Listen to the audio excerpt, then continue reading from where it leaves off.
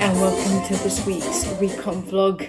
It is week 8, week 8 of pushing food and body weight up, and it's been a really good week overall. So when I checked in with Vaughan on Tuesday, I kind of had a feeling that my food was going to get put up purely because my weight had kind of like not really moved, and our goal was to be a kilo heavier than I was last week, I suppose, by the end of this month. So we were basically a kilo behind, and yeah, my food got put up again just as I was walking to work, finishing my post-workout meal, thinking fuck.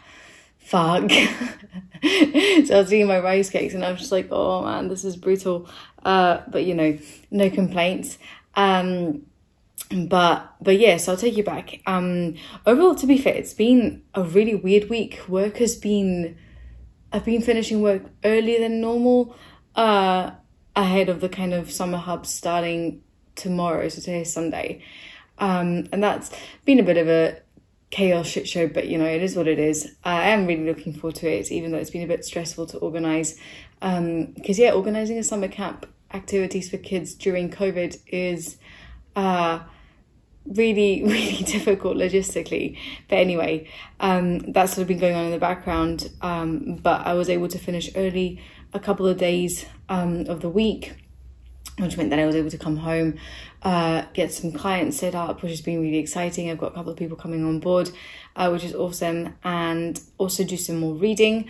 So I've started reading Brené Brown's book Rising Strong, which, for anyone who doesn't know, if I've not made it obvious enough, I'm obsessed with the woman.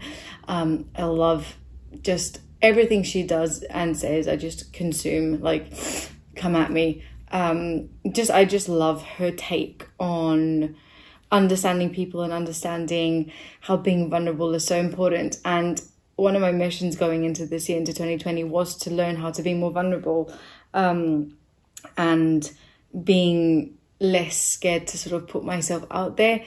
And I still remember, it's so weird because I now do these kind of vlogs every week, and I still kind of cringe at myself a little bit, but you know, I'll get used to it hopefully eventually.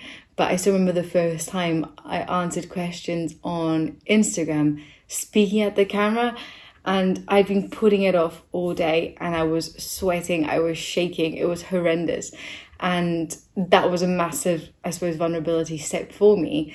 And doing these things now is part of that process too. So this thought behind all of this, and not just from a personal gain, but I do feel that it's pushed me to, I suppose, to just like put myself out there and look inwards, and try to like go deeper with myself. And it's something that I ask my clients to do all the time, and I feel like if I wasn't practicing what I preach, you know, everyone would just smell bullshit. I wouldn't be able to help people as well as I would like to think that I help people. But anyway, I digress.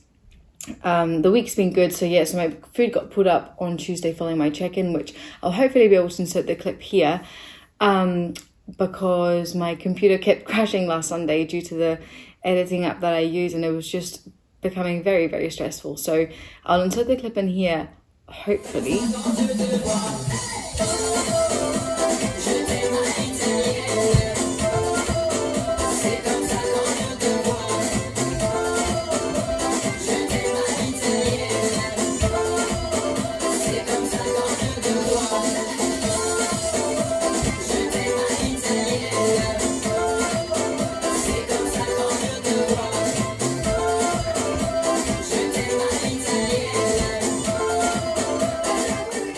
And if it doesn't work, then, well, whatever. It is what it is.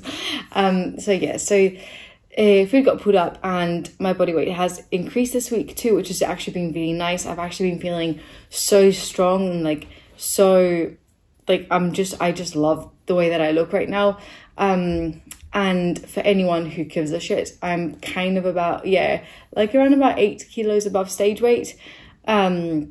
And I'm 5'2", or 157 centimeters if you're European like me and don't do feet and inches. So I'm quite a small person.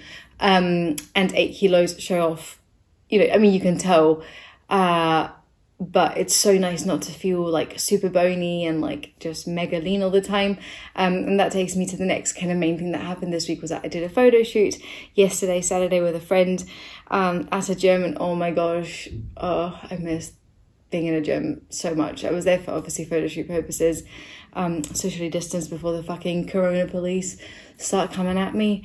But it was so much fun, and I cannot tell you how empowering it is to do a photo shoot when you're not shredded as fuck. Like, the first time I did a photo shoot, I couldn't even have dreamt of stepping in front of a camera in like a pair of shorts and a sports bra, or getting myself into like photo shoot condition, like a lean photo shoot condition, so to speak. And at that time frame, I think I was still kind of learning to, I was sort of starting the process into my first off season, so learning to be comfortable with not just constantly trying to diet, because I'd been doing that for so long. And I've said this a couple of times, but this is the first summer in, I don't even know, like maybe 10 years more, that I've not been trying to lose weight actively, that I've not been preoccupied with my body composition and the way that I look. Obviously, for the last 2 years, I was prepping, so that's contextually different. But yeah, anyway, it's a bit mind-blowing and quite upsetting to think about, actually, the fact that I've always been so obsessed with being smaller and smaller, and always kind of having that on my mind. So even like as a teenager, if I was going to the beach in the morning with my friends, like I'd skip breakfast because I didn't want my stomach to look not flat, empty. And I did really struggle with that as a teen growing up. But anyway, so coming back to my point about the photo shoot, it was amazing to do a photo shoot feeling strong, looking strong, like with that muscularity, and just feeling confident. Like, it was so awesome to be in front of a camera and like over time have built enough confidence to literally have someone like snapping photos of me and like pure living my best model life. Not at all, but no, it was so much fun. I really, really enjoyed it. So massive thank you to Scott for letting me use the gym for the photo shoot, and to my friend Neil for doing the photo shoot with me. That was fucking awesome. And yeah, so it was in the build up to it, obviously I had to like tan and stuff, and I'm not someone who puts much effort into things like makeup, never mind fucking tanning and shit. Like, the first time I got a tan ever in my life, like a fake tan, was to do my first ever photo shoot in August 2018. And I went and got like the whole spray tan, and that was crazy. That was pretty mental. And then I've only ever had show tans done, which is of course like next level. But then last year, when I did my photo shoot kind of in between qualifying in my regional show and finals, I self-tanned for the first time. And that was weird. Like, that was a very, very strange experience. I put the mitten on the wrong way round. I don't know what the hell I was doing, but it got done. So anyway, so I was tanning the other day, obviously in prep for the photo shoot, and I was like, this is so strange, because the only time that I've like had the smell of tan on my body, I've been like either prepping for a show, like ripped, and it was just a weird thing. If you know, especially kind of like if you've ever done or had a competition tan done to you, you know that that's like next level, you know, next step into the shower at the end of show day, and you go, what the fuck is the colour of the water right now? But yeah, anyway, I'm going off on like 200 tangents. But yeah, other than that, I don't think this vlog will be super long, because this week's just pretty much been about ticking the boxes, just cracking on with things, learning more, pushing myself obviously with like increasing food, you know, still trying to make training as good as it can be at the moment, all things considered. It's been obviously a bit of a bummer with the news about gyms not opening as soon as we perhaps anticipated them to open. But you know, for anyone who is struggling out there, just remember that you've managed so far. If we hadn't been given that kind of spark of hope, you wouldn't even have like probably been as upset by the news. Don't get me wrong, like it's fucked me off plenty, but you know what can you do at this stage? And people seem to still be gathering in massive groups, despite technically, social distancing at least being still enforced. I don't know if anyone saw the news and the photos of those beaches that were like so rammed down in England. But anyway, you can't control what other people do, and you can only control your response to the situation, not necessarily how you feel, but how you respond to those feelings. So if you're feeling like shit, understand that, give yourself space to feel like shit, but you can't stay in that perpetual status all the time, because you'd be doing yourself a disfavor. Like, there's so much more other stuff to focus on. But yeah, other than that, I wanted to again highlight that this week I've been really, really impressed with a lot of the progress that my clients have been showing, especially as always in terms of their mindset. So looking into things like listening into their unhelpful thinking styles, or their unhelpful thoughts, it's probably a better way to put it. And also paying more attention to hunger and satiety cues. So I regularly use a hunger scale with my clients who perhaps struggle to identify true hunger signals, both from the end of as a tendency to overeat, but also from the opposite end of as a tendency to not eat enough. And it's just been so nice to see that progress coming through, and I'm just so proud. And I always, it does blow my mind sometimes when I see someone's progress and I go, fuck, like I can't believe that we've achieved that together. That's so cool. And my hope would always be that what they take away from it is something that they can then apply forever and ever and ever. But yeah, and yeah, other than that, I think I'm going to leave this vlog here. I do have major anxiety lingering in the back of my brain, thinking, fucking hell, if my computer crashes 200 times trying to edit this, I'm probably going to, smack my head against the wall. So I hope it uploads smoothly. I hope you guys get to see this. I hope you guys get to take a leap into my brain.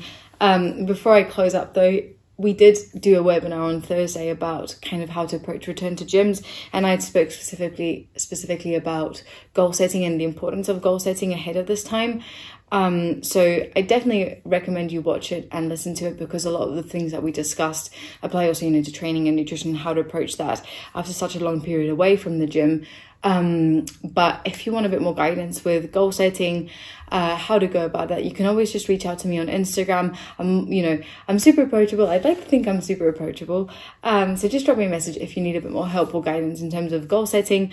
I've written a couple of articles that are also on our website, in and around these topics. And hopefully those can provide you enough, a rough idea at least about how to go about setting goals and broadening the scope of what you think you can perhaps achieve in the year. Because I know that a lot of us feel like the things that we were planning for have sort of been taken away from us. But actually, if thought about appropriately with enough time and giving yourself enough space for it, there's a lot that you can still get out of 2020. And obviously, if you're looking for a coach for whenever gyms do open, I am taking on clients, but there will come a point where that might stop, because I am getting inquiries, and there's only so many people I can take on kind of ahead of gyms opening. So if you're thinking about coaching, now's the time to get in touch. Now's the time to arrange a call, completely free of charge. You just get to know me, I get to know you. We can talk about your goals, how I can help you achieve those, and setting them in the context to make sure that 2020 is the best year or the year that we had all anticipated it to be. So I'll wrap it up here. I'll leave my Instagram handle somewhere on the screen, but you can also probably find it in the description box. So make sure that you subscribe to our YouTube channel. You can also check out our website, as I said, for articles, but also you can download a free program from there if you want something to guide you through sort of what you could potentially do once you do jump into back into gym workouts. But yeah, I'll catch up with everybody next week. Have a lovely rest of your weekend, if this hopefully goes out today on Sunday, and a lovely week ahead too.